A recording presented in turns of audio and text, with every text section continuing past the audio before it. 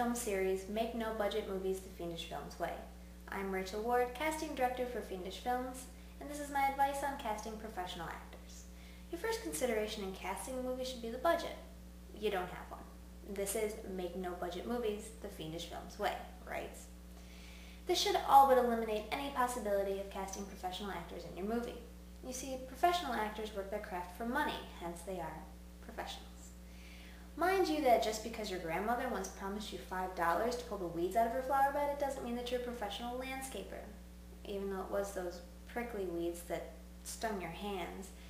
But you did it anyways because you needed the $5 to buy that new Polly Pocket that you saw in the commercial that your mother wouldn't buy you that day at the store because she said that you already had like 40 Polly Pockets already.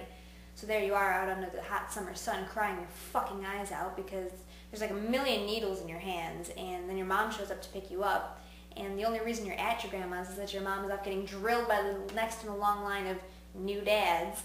And when she sees you in tears, does she sweep you up into her arms to comfort you and take you away from the craggy old bitch that has you toiling away like it's a Dickens novel? No, she just yells at you for not wearing gloves. And you're like 6 years old. How the hell would you know anything about gardening gloves? And she drags you away to go home, and before you can even get the $5 from your grandmother.